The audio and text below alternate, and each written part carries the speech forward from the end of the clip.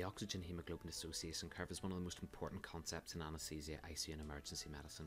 This is due to the odd characteristic of blood in that it exhibits cooperative binding. This means that as oxygen binds to unoxygen hemoglobin, it gets easier to bind subsequent molecules. The fourth molecule bound has a greater affinity for hemoglobin. We label the axis as percentage saturation of hemoglobin and the partial pressure of oxygen in kPa, but this can also be in millimetres of mercury or pressure of your choice. The first molecule, as we've said, is hard to bind, which explains this slower uptake at the start of the curve. It then becomes easier to bind, which explains this steeper part coming up now. And as the curve plateaus, this is because all the hemoglobin molecules are fully saturated. You can see that if we plot a 97% saturation line of arterial blood, it will meet the upper plateau part of the curve, and this will give a value of 13.3 on the kPa axis. We'll never truly get 100% saturations in arterial blood, that's why we use the 97% value. If we then plot a venous blood saturation line at 75%, we can see that it hits a steep part of the curve. This curve is obviously not linear, and therefore the percentage drop in the y-axis does not match the drop in kPa on the x-axis. Just before we look at the kPa of venous blood, if we plot the P50 or 50% saturations value, it also hits a steep part of the curve, and its kPa value is 3.5. So compare this to venous blood's kPa, which is 5.3. They're not so different, but very different to arterial blood's kPa. This explains why we get very concerned with what seem to be small changes in saturations. These drop in saturations can represent huge changes in the partial pressure of oxygen in the blood. So if we take a look at this aspect of the oxygen hemoglobin dissociation curve, we can see that it's quite steep. This steepness reflects the difference between 97, 75 and 50% oxygen saturations and the non-linear change in kPa. It is due to the cooperative binding we've already discussed, and also due to allosteric modulation of hemoglobin, which means that when oxygen dissociates, that hemoglobin forms a tense state. But what would happen if the oxygen hemoglobin dissociation curve were to shift to the right or to the left? The way that I try to remember this is if the curve shifts to the left, the conditions in the body are quite analogous to the conditions found in the lungs, and if it shifts to the right, the body's conditions are quite analogous to conditions found in muscle. So factors that shift the oxygen hemoglobin dissociation curve to the left facilitate the uptake of oxygen from the lungs, and the P50 value is lower than 3.5 kPa.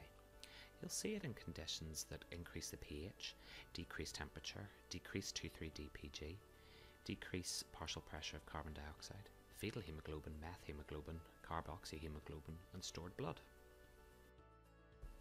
The reason I say that it is like the lungs is because if you imagine it's like the lungs, alkalotic due to low CO2 levels, lower temperature compared to the muscular parts of the body, it helps to remember the factors better. Lungs importantly facilitate the binding of oxygen to hemoglobin, so this also helps you remember that a shift to the left aids the uptake of oxygen and holding on to it. So factors that cause a shift to the right in the oxygen hemoglobin dissociation curve are almost the opposite of factors that cause a shift to the left. So you can see it in an acidotic pH, increased temperatures, increased 2,3-DPG, increased partial pressure of CO2, sickle cell anemia, pregnancy, and post-acclimatization to altitude. So people sometimes ask about the Bohr effect, which is the right shift in the oxygen hemoglobin dissociation curve, i.e. favouring oxygen dissociation, where there is an increased PaCO2 or hydrogen ion concentration in the blood. The Bohr effect enables the body to adapt to changing conditions and makes it possible to supply extra oxygen to tissues that need it the most. For example, when the muscles are undergoing strenuous activity, they require large amounts of oxygen to conduct cellular respiration, which generates CO2 and therefore hydrogen carbonate and hydrogen ions as byproducts. These waste products lower the pH of the blood, which increases oxygen delivery to the active muscles. The other thing to mention is the double Bohr effect, and this refers to the situation in the placenta where the Bohr effect operates in both the maternal and the fetal circulations. The increase in PCO2 in the maternal intervillous sinuses assists oxygen unloading. The decrease in PCO2 on the fetal side of the circulation assists oxygen loading. The Bohr effect facilitates the reciprocal exchange of oxygen for carbon dioxide. The double Bohr effect means that the oxygen dissociation curves for maternal HbA and fetal hemoglobin move apart, i.e. there is a right shift maternal and left shift for the fetus. So just to emphasise again that this is a reciprocal process. the maternal side will favour oxygen unloading to the fetus, and the fetal CO2 will go to mum. The last thing to mention is the Haldane Effect, which describes the increased ability of deoxygenated haemoglobin to carry carbon dioxide. The converse is true, as oxygenated blood has a reduced capacity to carry carbon dioxide.